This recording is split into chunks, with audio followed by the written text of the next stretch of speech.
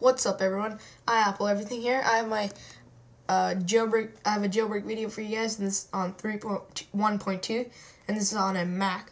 Okay, so this is very easy. It's using Ponage tool.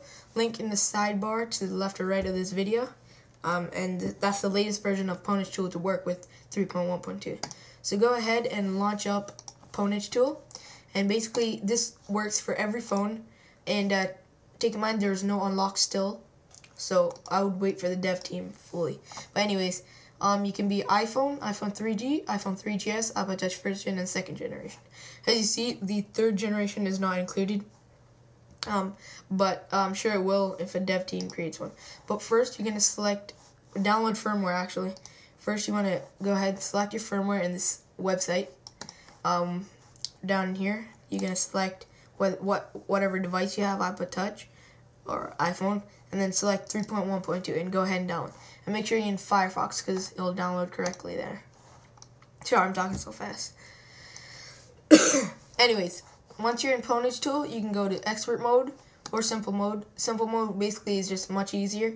So go in simple mode, we can go iPhone 3G, 3GS, select your device, and then go ahead and go next. Okay, so here, right here is browsing for your firmware.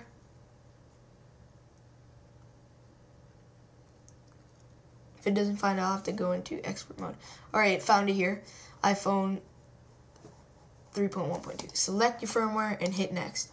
It says, we will now create the IPSW file that you will use to reuse your iPhone 3G or 3GS with iTunes. This file will be placed on your desktop. Do you want to continue? We're going to hit yes.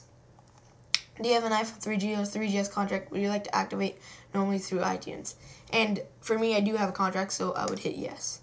And right now, it's going to build the IPSW file right here.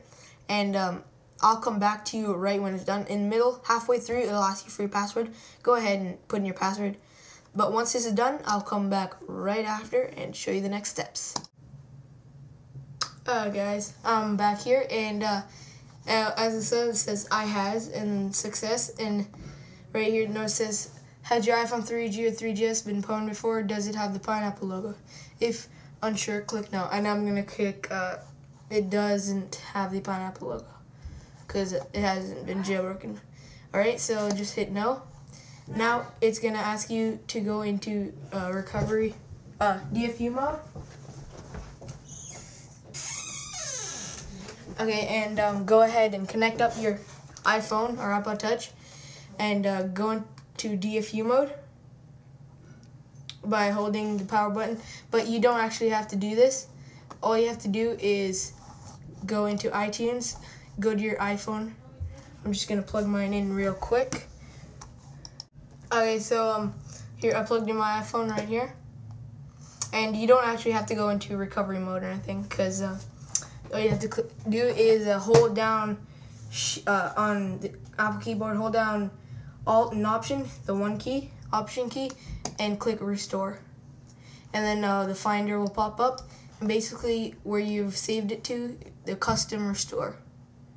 So I'll just check if this. Okay, it says Custom Restore. That's the one you created in Ponage tool. Okay, then you're gonna go ahead and hit Choose. Okay. And then it's going to start doing the processing. It'll say extracting software, and then you know the procedures. I'm not currently going to do this with you guys, but all you have to do is after that, you'll go into your iPhone, and you'll see Cydia and I believe Icy. You don't get Rock, the new installer, but it's not that great anyway. So you get Cydia and Icy right on the next page, and you'll be fully jailbroken. That's how to jailbreak your iPhone on a Mac, iPhone, or iPod Touch on 3.2.1. Thanks for watching, guys. Comment, rate, and subscribe. Peace.